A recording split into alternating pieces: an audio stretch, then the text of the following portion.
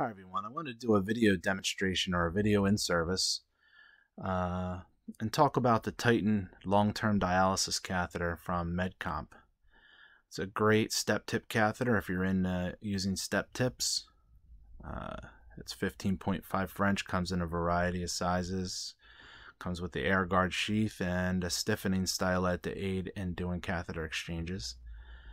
And I just wanted to kind of go over the kit with everyone so they can see what a kit actually looks like for this catheter in case they're forced to use one during this COVID situation. And a lot of docs are having to use products they're not that familiar with because they kind of use whatever they can get in their inventory.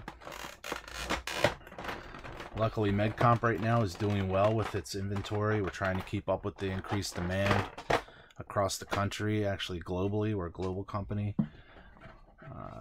So you might run out of your other catheters from other companies such as Bard or Angiodynamics. If you do and you get a hold of some Medcomp products, I just wanted to make sure that you're familiar with them. I know it's very important to be familiar with the tools you're using in the lab.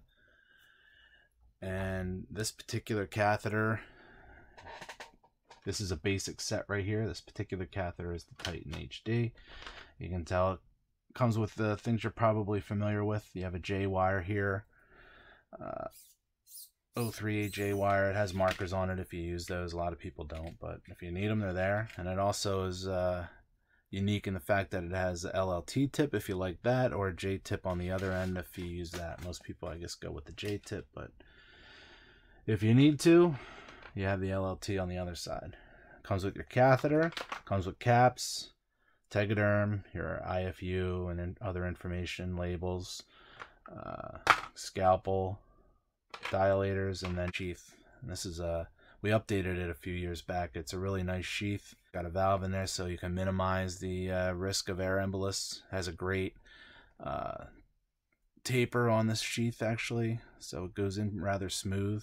I've been with some physicians working in the lab and they don't even use the dilators, although I'd recommend using the dilators. There's many people out there that do not use them because this sheath goes in so easy, even though it's a 16 French peel away. The catheter has your usual red and blue lumens here with the priming volumes on the clamps. One thing unique to this Titan, as well as some of our other Medcomp catheters, is it comes with a stiffening stylet or a fast track stylet that help aid in exchanges. It's on this catheter, it's through the blue lumen. It has a little label here. It says do not clamp over the stylet. Reason being is this clear plastic stylet can be kinked with this clamp, and if it gets kinked, that'll be harder to get the wire through during the exchange. In the labs I worked in, we always use stiff glides, but you can use this pretty much any wire you want. You can use it. Just don't clamp it on the blue. So if you're doing an exchange, you want to just go ahead and make sure that that's snug on the lure lock there. Flush and clamp the red. Don't clamp the blue, as it says on the tag. It has a rotating suture wing, which is a nice feature. If you put this catheter in and in a week or two, for whatever reason, they're in dialysis or on the floor and they're having sporadic issues with their treatments, you can go ahead and just kind of rotate it without cutting the sutures, which is a nice feature. Sometimes inside the patient, these catheters, these step tip catheters, can work their way around to where they're kind of sitting like that and can be getting sucked up against scar tissue that's there or a ledge of some sort. So if that ever happens, you can go ahead and rotate it without cutting the sutures. Nice feature. And you can see the tip design of this catheter. That's why we call it a step tip, because it kind of looks like a step there. It has side holes.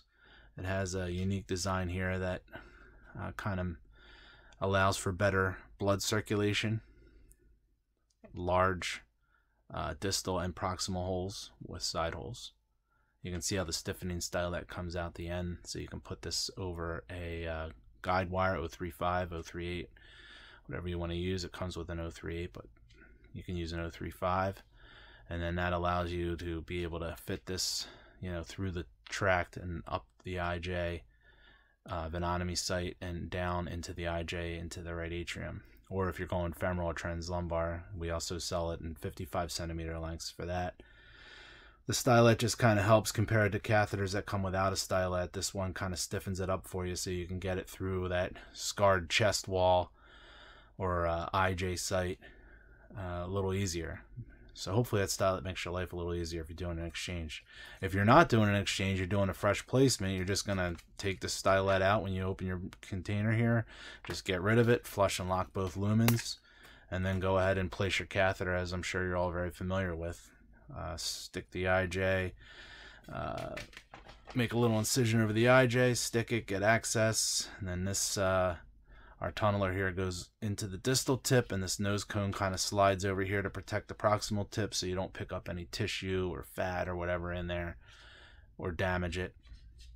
The surfaces are laser cut on these catheters, so they're smooth, which also minimizes fibrin tissue growth.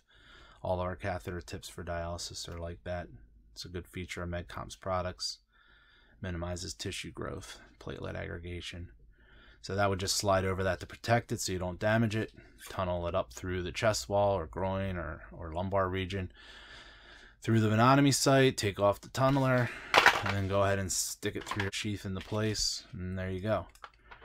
This is the Titan Step Tip 15.5 French long-term dialysis catheter from Medcomp.